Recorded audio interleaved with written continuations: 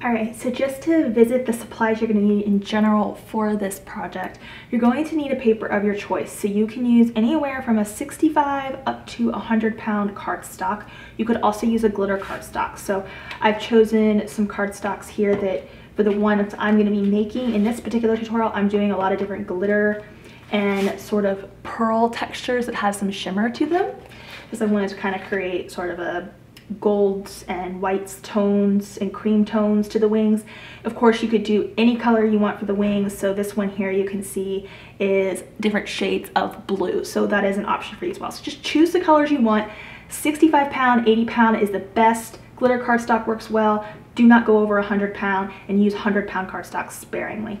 Of course, you'll be needing a Cricut machine to cut this out with, or some similar sort of cutting machine. I'm using the Cricut Maker here, but you could use the Explore 3, the Maker 3. Any of those models are going to work fine for this project. You'll need a Cricut mat then as well. I'm going to be using a light grip mat here, but you could use a standard grip mat as well. I like to have a brayer tool on hand to be able to push my material to my mat. Really makes a big difference. You may want to have a weeding tool as well, because when we go to take off the backs of the 3D foam strip tape that we're going to be using, this can be very handy to get those backings off. So I'm using this 3D foam strip tape here, and I have some different resources I'll link below for you.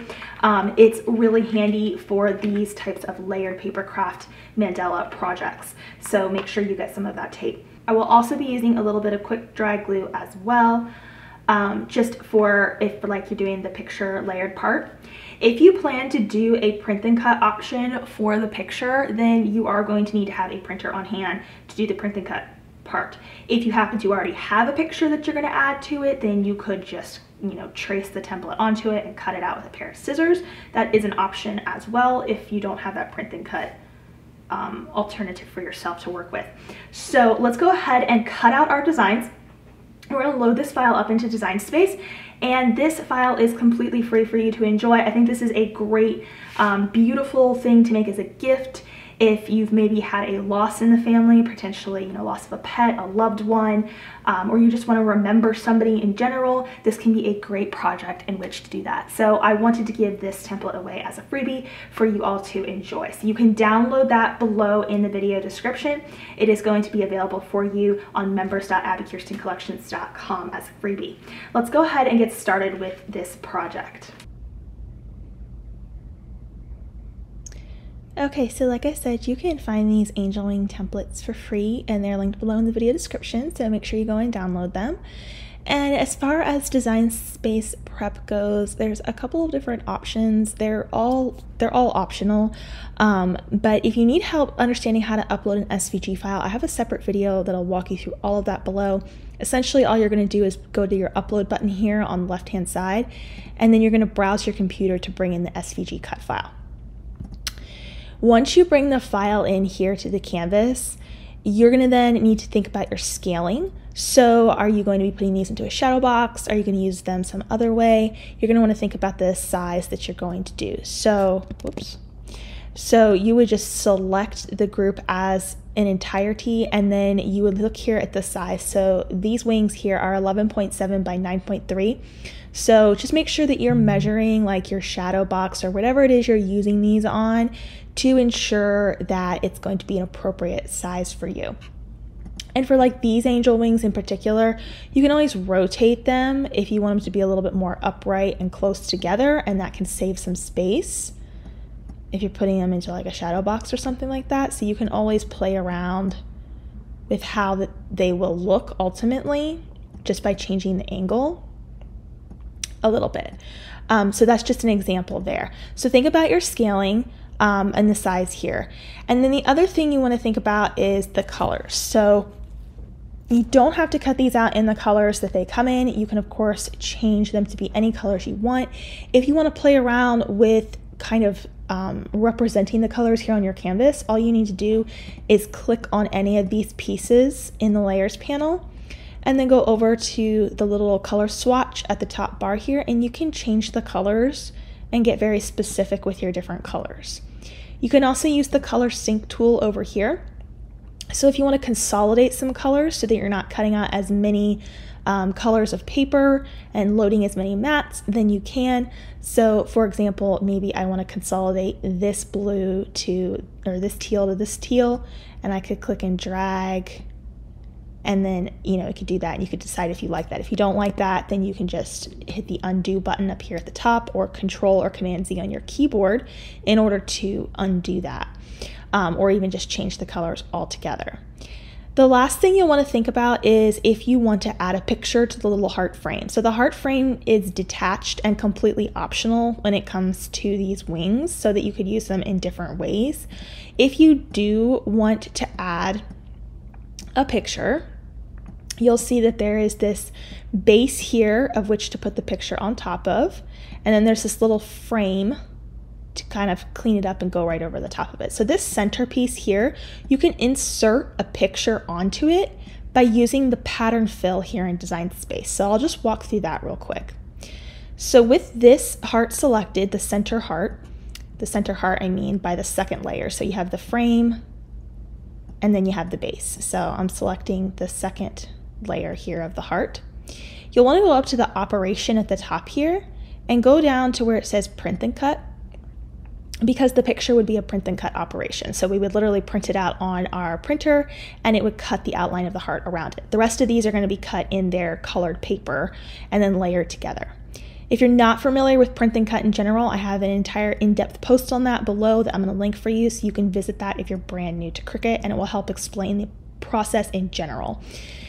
All right, so once you've changed that to Operation Print and Cut, the little swatch that's right here, if you click on that and then you click on Print Type, you can change it to a pattern. And Cricut Design Space has its own patterns in here, but you can also upload your own, and you could upload a photograph or an image as a pattern. And I've already uploaded some here, but I'm going to show you real quick how to upload a pattern. So to upload a pattern, you would go to the upload button on the left-hand side. Instead of uploading an image like we would with our SVG file, you want to click on Pattern Fill, and you want to click on Upload Pattern. And then browse your computer for the photograph you want to use. So I'm just going to do that real quick. Okay, so you'll bring in your photograph and click the Upload button at the bottom corner, and then it's going to tell you that the pattern upload was successful at the top, but you're not going to see it anywhere on this page. So just click the Cancel button at the bottom, because you're going to find that pattern where we were a moment ago under the pattern fill. So selecting that same heart again that we've changed to print and cut, click on the little color swatch and then go back to pattern. It's going to load up your patterns, and you can see my image right there. It's kind of small, and I have some other family images here as well. I'm just going to choose this one of me and my daughter for an example. And then you might notice the image might look a little weird when it inserts itself onto the heart surface. So what you need to do then is just edit the pattern. So I'm going to click on the edit pattern, and you can scale it here. And if you move the horizontal axis up or down, then you'll be able to shift the image. So if I move the horizontal axis, I can put that in the middle there a little. This needs to actually expand a bit, make it a little bigger.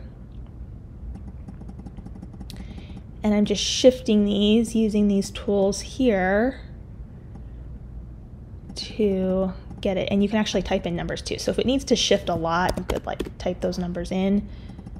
And you can also use negative numbers. So if we needed to do like -20 to get it to shift over, or maybe -30. There we go. So now that looks nice and centered, and we can just close out this panel here, and it will reflect here on our canvas. So when we send this to the cut screen here, this will literally go through the print and cut process. Again, I have an in-depth post on that below if you need more help. And then these will cut out in layers. So I'm just gonna hide this one here for now. Using my little eyeball tool over here, in the layers panel, you can hide things and then bring them back when you want to use them. So I would click on the Make It button, and then all you need to do now is connect your machine and select your material. So at the top here we have our print and cut, that we would go through that process. And then we would cut out each of these layers in corresponding colors as we have set on our canvas. And I'm going to just click continue now, and it's going to connect to my maker machine. And then you'll just set your base material of choice. So if you're using medium cardstock, or if you're using a glitter cardstock like I am, just select your material of choice here, and let's go ahead and cut this design out. Okay, so I have some of my glitter cardstock here, and I'm going to place that on my mat. Selected 8.5 by 11 paper size. The brayer tool is really great for pressing on your material. It can extend the length of your mats a lot. And then we're just going to load this and let the Cricut cut it out. I'm just using the fine point blade here that comes with the machine. And we'll press the go button here, and it's going to proceed with the cut. You're going to do this for all of the layers. So, you know, feel free to use different colors, but ultimately whatever colors and combination you want for your layers, that will be up to you. Okay, so one of my cuts here is done. You would just repeat this with all of the layers and use the proper material setting of your choosing. So if you're using a medium weight cardstock, select that in design space. If you're using a glitter cardstock like I am in this example, then make sure you select that corresponding material as well. And your design will cut out something like that. And you're going to repeat this with all the layers.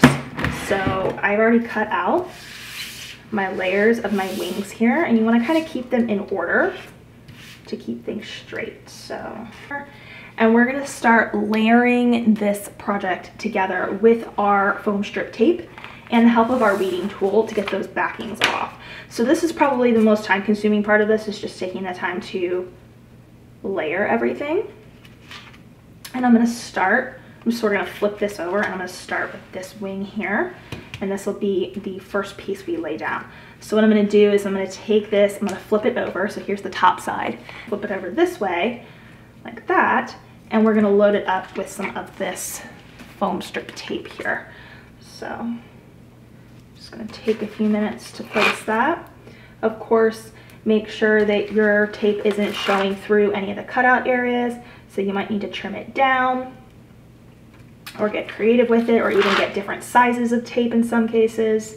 So once you have a healthy amount of tape on there, then you can come in with your weeding tool and remove the backing here.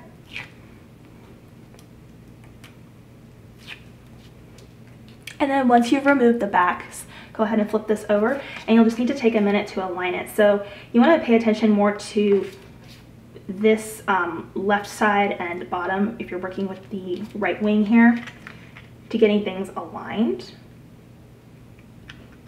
And once you feel you've got a good alignment there, go ahead and press that tape down into it. Give it a good press there. Okay. And now we'll move on to our next piece here. So I did some glitter, and then this one here, it's hard to see on camera, but it has a little bit of a shimmer to it. So I kind of did that to create a little contrast, but still have sort of that shimmer effect that helps match the glitteriness of the wings. So, and of course you don't have to use glitter if that's not your preference. And as far as like the tips of the wings go, if you're concerned about wanting those all to have like contact with tape and everything, then you can cut small pieces of the foam strips and place them on the tips there just to offer some extra security. That's really your choice ultimately. I tend to do it in some choice places. Just so long as it's not going to come up, you're pretty much good to go. Okay, so this piece is ready now, and I'm going to take this wing piece and again lining up kind of more in the inner side of the wing there. Place that down, give it a good press. I like using these strips because you can kind of bend them. So if it's like too long, you can sort of curve them in the area that you want the strip to go. So I kind of like that. Take the backs off of these now, and we're just repeating this process. You can see that these wings are, the Cricut does the heavy lifting for you with the cutouts, and they're very simple to make with this layering effect. And it's a great project for beginners And I think this is a great way to make something sort of personalized for your home. Maybe if you're making sort of like a memorial item or something to remember someone by, you could do that as well and use these wings in that manner.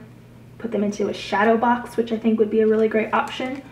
Okay, so when we get down to this last piece here, you kind of have to be a little bit more careful with your tape, just kind of making sure it's not going to show through from the top. And these wings here, like, I didn't go too small with them. These are a little smaller, so you might have to get more creative if you go with smaller wings. I wouldn't go much smaller than this 11-inch size that I went with here, personally, because then your little picture that we're going to add is going to be really, really small too, and you kind of want to be able to see that if you go that route. So we're going to add this piece on here next, and I'm also going to include 2 other variations of angel wings as freebies in the vault. So if you want to use, I have like one where the wings are kind of going down rather than up, and a couple other options for you. So they would all be layered the same way. So don't get hung up if you're using a different one of my designs. They're all going to be very, very identical in the process of just layering, just like this. Okay, placing this last one here. So this last top piece, notice it goes on the inner part of the wing. It doesn't line up to this one, but goes up here. So that is one side of our wings done, and we can see all those pretty shiny layers there. I absolutely love this set. I wanted to show 2 very different contrasts of what you could do with the paper colors and stuff for the wings. So I'm just going to do the other side here so that we can complete the wing part of this project. Okay, so I have both of my wings done here. They're so pretty. I'm really happy that I chose these shimmering colors here. So at this point, we could stop, and maybe we just want to use the wings for something, put them in a shadow box as it is, or we could add a picture with a heart to the center of them. You could also cut out other shapes and design space. So if you don't want a heart, maybe you just want a circle or even a square or something else like that, you could just cut out that shape using the free shapes in Cricut Design Space as well. So I've already print then cut this picture here of my kids. I have one here of my little puppy as well. And so I think this will be cute because my kids are my angels. So I love that. I think this could be something really cool too, like as a gift for somebody that maybe who lives far away. So maybe like a grandparent or a grandchild lives far away and you want to kind of have like a special way of displaying a picture. I think that could be a really cool use for this as well. So what I'm going to do basically is I'm just going to place this picture on the base of this heart here, add the frame over, and then we can stick it on top of this. Now these wings aren't attached, so this would either be holding this together, or you could put this into a shadow box and then, you know, add this piece on top of it, whatever you want. And you could have the wings like nice and open. Of course they'd be wider, or you could have them more upright if you wanted, and then place the heart down on it. It's really up to you what you want to do. So I'm going to start first with just getting this layered here, and I'm going to use my glue for this part. Okay, and if you wanted to protect the photo, something else you could do is you could cut some clear acetate sheets in a heart, the same heart here, and you could actually cover that and just glue it along the outer edges here, and then the glue would get covered with the frame. I'm not too concerned about that if it's going to go into a shadow box for me, so I'm not worried about it. But if you're planning to not put yours in a shadow box perhaps, then that could be something you want to consider, is like the acetate little window that you could put over the top of it. And so I'm just going to add my glue here around the frame.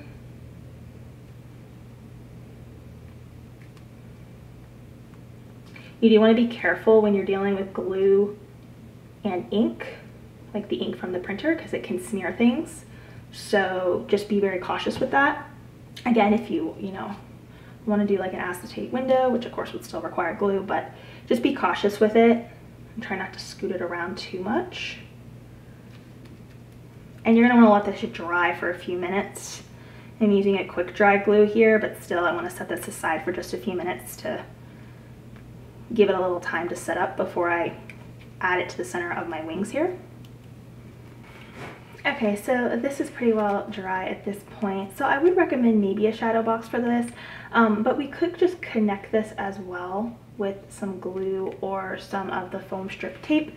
I'm just going to grab some tape and place that around the back of the heart here. Okay, and then you just want to line them up, and you can just place your heart in the center there, push down.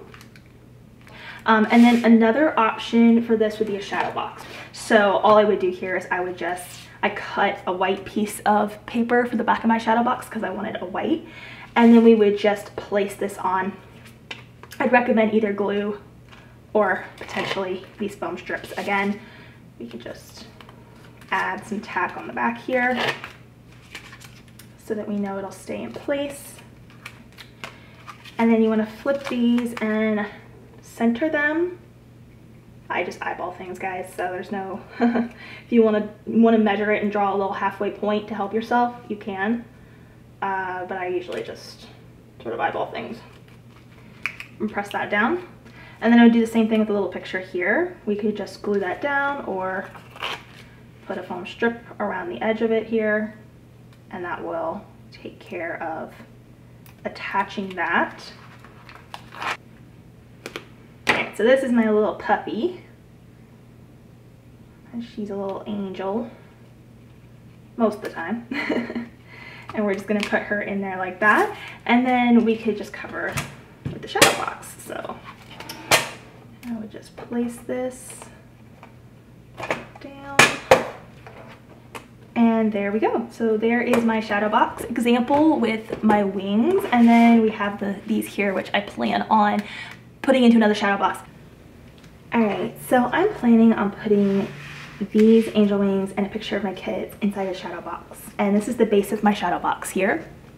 I've just covered it in some fabric that I wanted to have as the background, and of course you could choose if you want fabric or paper to put on the back of your shadow box, and I'll link some resources below for you. I've also decided that on the glass of my shadow box I'm going to place a phrase, so I've cut out that phrase in permanent vinyl on my Cricut machine, so we'll get to that in just a minute. What I want to do first is I want to actually go ahead and get this set in my shadow box here. Okay, so there's a few different ways you could put this onto your shadow box. You could do a little bit of like quick dry tack glue, something that's compatible with like the fabric base if you're doing that. You could even get away with pins if you place them strategically. I'm going to do pins for mine because I want to be able to remove this at some point if I want to place it or use it some other way. So I'm just taking these little straight pins here and excuse me, you want to put them in almost at a 90-degree angle, like as close to a 90-degree angle as possible, and you're basically just pushing it in. And because it's a mandala, we can slide that little pin head in there and it gets covered by the layers and then you can't even see it. So I like that option. And it only takes a couple pins to hold it too, so you don't have to worry about like glue everywhere and all of that. So get your items positioned, and then I like to go with the pin option. Okay, there we go. So I've got all of that pinned on there, and then if I want to add my kid's picture with this, I've added some tape to the back, and I'll be able to just press it right to the front of the wings. So that's my plan there. Okay, so you want to get this on first, especially if you're planning on putting something on the glass, because you want to make sure you're placing that accurately based on how you put things inside of the shadow box. So at this point, I want to take a look here because, okay, so I have my phrase here, and what I did is I cut it out in white and I mirrored it in Design Space. And the reason I mirrored it is because I want to put it on the inside of the glass here. And the best thing is going to be to do is to first get it on the transfer tape, and then we're going to basically stick something here on the exterior of the glass. It'll give us a center point so that when we take the glass off to put this inside, we're not worried about getting it, you know, not centered. So I'm going to go ahead and get this onto some transfer tape. I like to peel the liner away from the transfer tape and press, crease, and roll away if anything's not grabbing to that transfer tape initially.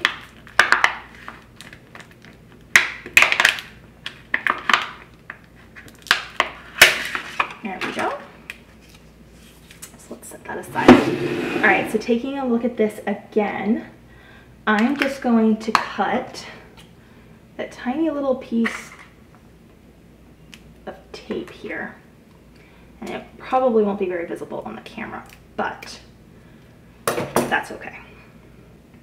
Okay, so looking at where my wings are, I've put just a little piece of tape at that center part here. So when I go and take this off and I don't have the wings to reference, I'll be able to know where to stick my phrase. So I'm gonna set this aside, flip this over, and I can still see that piece right there. And now I'm just gonna put this down and kind of center it right over that marker that I gave myself, basically. And then before you actually burnish it on, it can be wise to just bring this back over real quick, flip it, and that's not bad looking, but I want it to go up a little bit, so that's why we check. Whoops. All right, so I'm happy with the placement of that. Now I'll flip this back over and we'll go ahead and burnish it on. And because we mirrored it, once we put the glass the correct direction, it's going to read the correct direction, but it's going to be on the inside, which is going to be really nice because then we'll be able to like dust the front of it, wipe it down, and not worry about touching the vinyl.